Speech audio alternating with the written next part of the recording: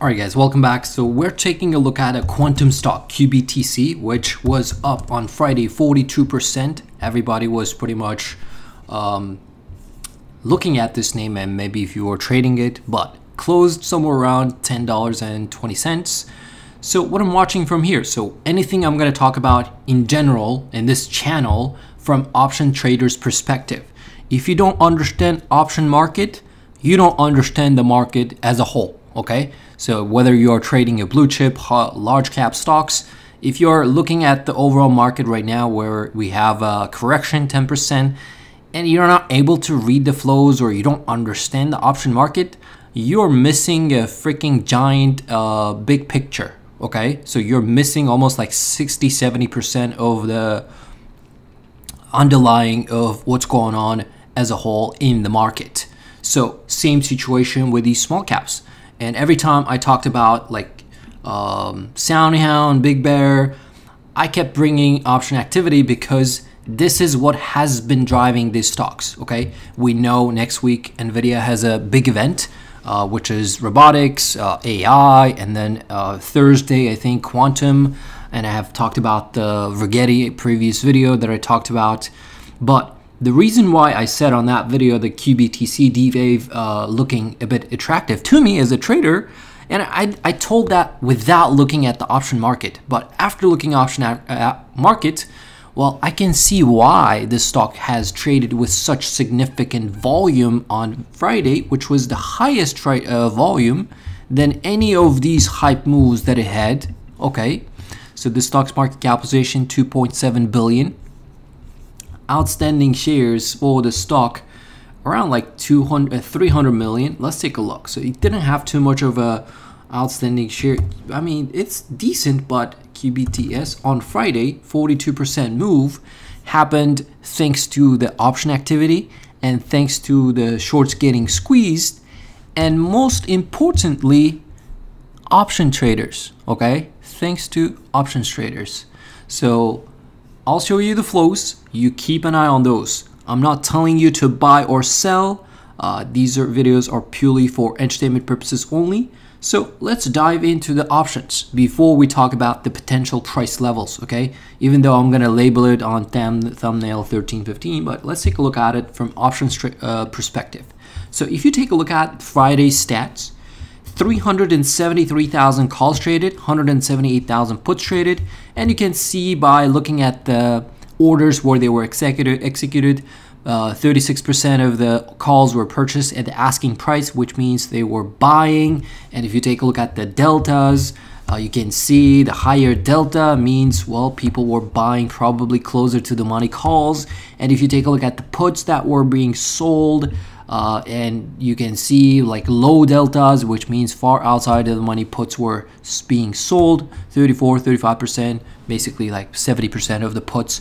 So which means bullish option activity. Okay, and then we dive into the orders by sorting out the orders that came in, and I'll show you guys what you guys did. Maybe if you were, if you did trade it, yeah, just comment below. You guys, most of you, tried to trade outside of the money, something like $9, $9.50, $10. You can see the volume. Okay, so before that volume was very low, 15,000, 12,000, 13,000 expiring next week. Okay, that's what most retail traded. But smart money, I'm not going to call them smart, but again, they have been playing this game, or I know these guys' footprint. Okay, I have seen it more and more, and I know. I don't know who they are as a firm, but I know it's freaking couple hedge funds that they're doing this. And again, I'm just guessing, okay? So I'm not pointing fingers at anybody, but you can see the $7 call, okay? Look at the open interest. It didn't trade much that particular day, 4,000, but 35,000 open interest was sitting. And then pay attention to the $5 strike price, which came in literally like 3, 4, 5 minutes before market close on Friday. These are like $10, $15 million orders, okay? These, like, no retail does that, okay? So, but first I'm gonna show you the $7 call, when they started accumulating. And you can see on this chart, this is a daily chart of that particular $7 strike, which is expiring March 21st. Look where they buy. They start buying, accumulating, okay? They start accumulating at these like 30 cents, 30, 28, 30, 23, 25 at these levels, okay? Like 30,000 contracts. And then they buy somewhere right here, right around earnings, and then after earnings, they buy more, and then Friday they buy more. But you get the point. Maybe Friday they sold it actually 4,000. Maybe they trimmed it. We will have to test it. We will have to come back and take a look at it when probably they started taking profit into here. I'm gonna guess that they started taking profit here after this move started happening. We have to come take a look at the Monday, how open interest is going to change. If that 34,000 gets reduced to say like 29, 28, I will consider them start trimming, because you can see where they started buying, okay? And then another shenanigan and deep in the money, and I know these guys, I mean, I have seen them do that a lot, especially when stock's sitting right next to its all-time highs. They will get the stock over the resistance and make everyone excited and pretty much dump their shares. I'm gonna show you the shares as well when they started accumulating. So you can see last like 10 minutes, they buy deep in the money $5 strikes, which probably will cause market makers pretty much buy, hedge themselves, because these contracts are being sold by market makers, and the way they hedge their upside, one way of their hedging upside is they just have to buy shares, okay? So once they buy shares, and as soon as these guys start taking profit, they will have to sell the shares and basically neutralize the risk. So basically they have to remain neutral, market makers. And I have seen these guys do it. Like they usually come in a little bit earlier, 11, 11:30, 12, and then they pretty much start dumping next day. So you have to keep an eye on these 2 strikes open interest going into that Thursday, okay? So, and if you are somebody who is like, I get this a lot. I have not been talking about stocks and in general trading stocks. We have been talking it for quite some time, and comment sections of my past videos are proof where somebody comes in, buys the freaking top, and then makes all kinds of stupid excuses saying, oh, it's such a good company, they're doing that, and they just fall into freaking bag holders when that stock pretty much reverses right back down to where it came from. So if you are that guy, I mean, you have to have a plan. If you are buying this stock, let's say at 11, 12, what's the plan? Like you have to like make a plan. I'm just mentioning it way early. Again, I'm not telling you what to do, but I have seen it so often where people just top ticket and then stock flushes down when these flows, which are expiring in 1 week, one way or another, they're going to exit, whether they're going to execute or whether they're going to sell it. Most likely they're going to sell it. That's what they have been doing. And you will, I mean, some people, I'm not saying you particularly, but don't take it personally at all, but some people will end up holding the bag when this stock reverses.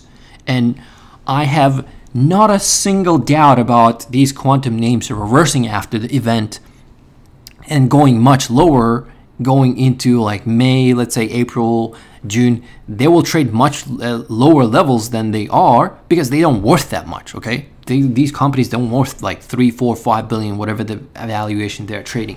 But let's jump into the stock chart, okay? So again, you do your thing, but my point is you have to have a plan when you're trading. If you came into the stock with the idea of trading it, let's say some people come in, just finish this, let me finish $11, and they have an idea of selling at 13, 15, 14, but stock doesn't go that high. People set like also round number targets, and they're like, oh, okay, if it hits 15, then I'm gonna sell. Well, if everybody thinks that it's gonna, I mean, if everybody thinks that they're gonna sell at 15, well, all those guys who loaded it, they're gonna sell it way early. They will dump it and it will just touch that 15, or maybe even don't touch it and it'll just flush back down to 10 and it'll just keep coming down. So again, can it keep squeezing? Sure. Why it popped? Well, here's another thing. So I keep an eye on short volume and short borrowing interest. So basically on Friday, nobody could borrow this stock to short. So anybody who wanted to short, they couldn't short it because there were no shares available to short. So the stock just kept melting higher. So that's number one. Number two, so then the most important one, look at the shares where they, again, this is volume leaders. Again, I'm not advertising it, but I like it. So it's pretty expensive. It's 80 bucks a month. So not my software, but I love it. So they show me the largest order, where they came in, dates. I can take a look at the clusters. And what I noticed is in the $5, $5.50, $6.30, $6.40, $6 levels, look at the accumulation now. I think these people were buying it very recently. March 10th, March 12th, March 13th, February 25th, March 12th. This is where they loaded the bag right here. And guess what? Do you think these guys are going to hold it? Of course not. They're going to, if these guys are double their money, if somebody put a accumulated $127 million position in a small cap where overall market, I mean, Russell 2000 almost at the point where it may fall into bear market, do you think they won't sell it when they have 100% realized gain? Of course they will. But my point is, it might have a gas in the tank. I'm watching for a breakout, and my target's somewhere around like 12, maybe 13. It can go higher. It can go 15, possible. Maybe even can go to 20. But again, I'm realistic. So as soon as that event is over on Thursday, this will be already rolling over. And again, I'm bullish up until the option expiration. And if I'm late, if I'm not able to capitalize on this move, I will be just keeping an eye on those option activity. And then I'll be looking into some maybe reversals, because there are many stocks like rgti, IonQ that are way below their highs, and any relief bounce, I mean, guess what? There are a lot of backholders right here. They will start selling. They will put a pressure. But after that event, of course, I'm watching all of them to the upside. I'm not interested to short. I don't like to front run. I like to go buy relative, I like to go puts on, let's say if I want to buy puts on relatively weak names, like let's say if I wanted to short IonQ, well, I would wait somewhere right here for the weakness, and we did it in this quarter. We were talking about it. I was just going in and out because it was clearly reversing. This is when I will go maybe trade it. But again, I have seen these sorts of flows come in, do the same thing right around here at $10, $20 level. I have seen these kind of flows. BBAI, they have done this right around here. And as soon as volume starts going lower, stock starts going lower. And they have done it here too. I mean, I have seen it, and I'm pretty sure I have even showed it here in this channel to many people, how those flows were coming in deep in the money and then dumping it, and then most of the people get attracted right around here at the top, and you can just see the volume. So the fact that this stock QBTS traded with the highest ever volume actually that particular day, telling me that yeah, you might have a couple more days, but then it will just start trapping people. So that's my take. This is not a buy or sell recommendation. I'm not telling you to sell your stock. If you are in love with the stock, please marry the stock. Yeah, hold it forever. But I'm not saying you to buy or sell. I'm not telling you this is a financial recommendation. I'm a random guy on YouTube. I have been wrong many times, and I can be wrong 100% of the time this time around with the stock as well. But again, this is just my opinion. This is what I'm looking at, and I'm risking with my own money actually. So, but I don't have a position in the stock. I'm not trading it long. I'm not trading it short, but I'm watching for possible breakout right here. And if it does, 13, 14, 15, those are the areas I'm watching for QBTC, D-Wave stock quantum. So thanks for watching. Don't forget to like, subscribe if you did, and see you in the next one. Peace.